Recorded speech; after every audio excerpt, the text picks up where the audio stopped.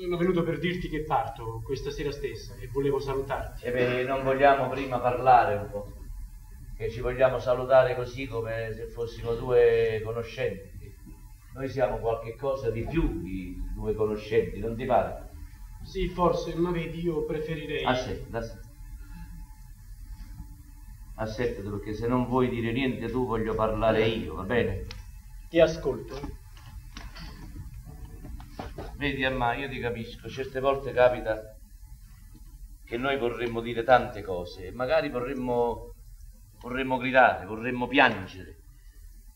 E invece o per vigliaccheria o per indolenza ci teniamo tutto dentro. E succede che... Lasciami finire. A fuori zitto come è stato e dentro invece agitati come un mare in tempesta.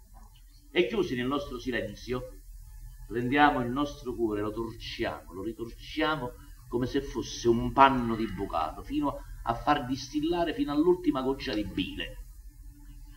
Poi lo prendiamo e lo mettiamo ad asciugare. Col tempo si asciuga, lo so, che ci passano i rancori, le tristezze, la malinconia. E noi riprendiamo questo nostro povero cuore, bello, lavato e stirato, e come se niente fosse successo, continuiamo ancora a tirare campane, perché così ci fa comodo. E vabbè, ma quando si tratta di cose importanti, di cose decisive, di cose vitali, allora non si può fare così, allora si ha da parlare, ma si da parlare, si deve parlare. E io ho parlato, no? Hai parlato, eh? Lo so che hai parlato. Hai parlato per darmi un dolore terribile che mi potevi evitare. Ma che dovevo fare? Non c'erano altre vie d'uscita. E questo è il punto. Questo è il punto. A volte le situazioni sembrano senza vie d'uscita perché ognuno le guarda secondo un punto di vista generico, secondo una certa morale, secondo una certa regola fissa. Guarda, Armà, ogni uomo è padrone di se stesso, però fino al limite del proprio dolore. Più in là no. No, più in là no, perché più in là ci stanno gli altri e degli altri bisogna tenerne conto, specialmente quando questi altri hanno una certa età. Vedi, come ti devo spiegare? È come se avessimo intorno a noi un piccolo cerchio in cui siamo liberi e prigionieri.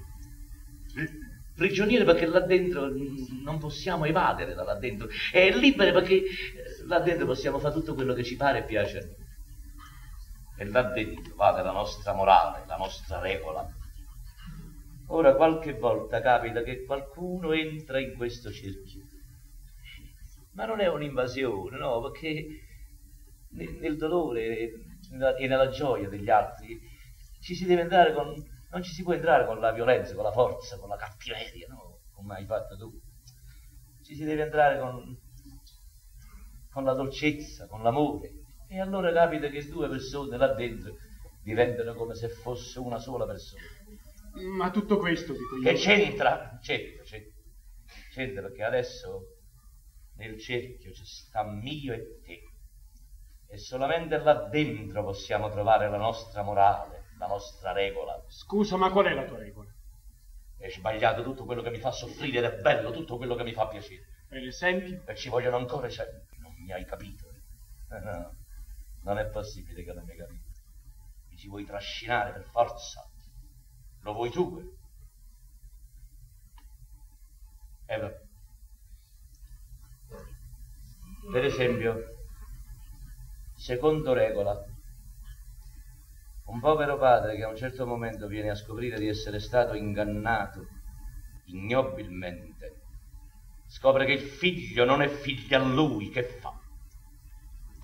Comincia a vedere nel figlio il frutto dell'inganno terribile che gli è stato fatto. Ecco, questa è la regola.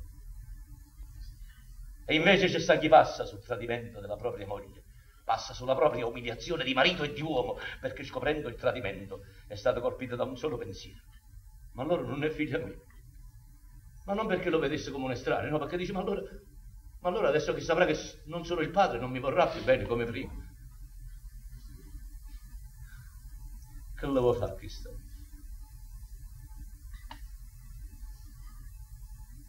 Beh, non si può negare che quest'ultimo sarebbe Un buon uomo. Oh. Forse un po' fiacco, ma buono. Anzi tenero. Ma superficiale, però. E in che senso superficiale? Nel senso che guarderebbe tutto dal proprio punto di vista. Egoista, vuoi dire? Già. E perché? Egoista. Perché? Perché non vuol capire nulla del dramma che si svolge nell'intimo del figlio. Del desiderio che questi può sentire di poter conoscere il suo padre vero.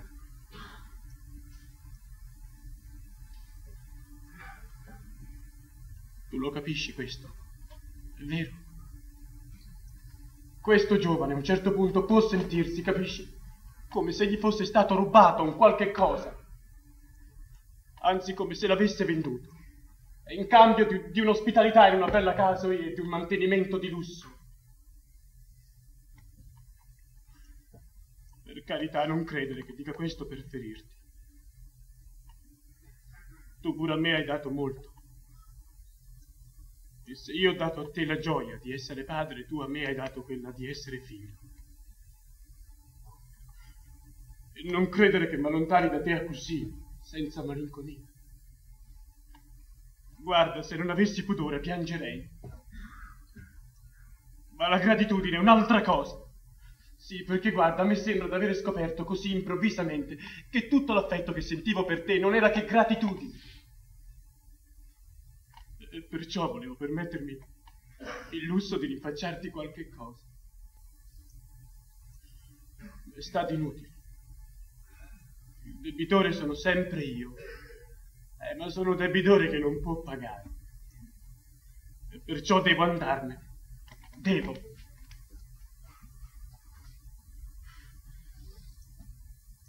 Ti capisci?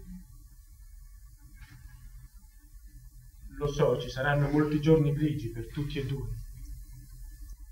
E di che ti preoccupi? Tu tieni 20 anni. E a 20 anni si vincono tutte le battaglie. E all'età mia che si sventa una bandiera bianca.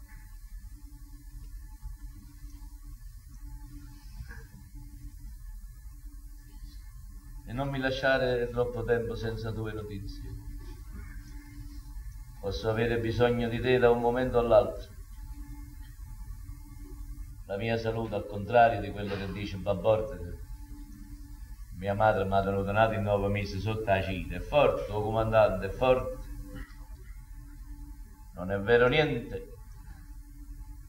Sono stato per mare troppo tempo. E o mare secco e preda. Senti, io volevo dirti ancora una cosa. Parla. Capisco che la mia partenza per te significa molto. Ma se vogliamo che la cosa rimanga fra di noi, non è necessario che la sappiano gli altri, ti pare? Possiamo dire che sono partito per un viaggio oppure per distrazione.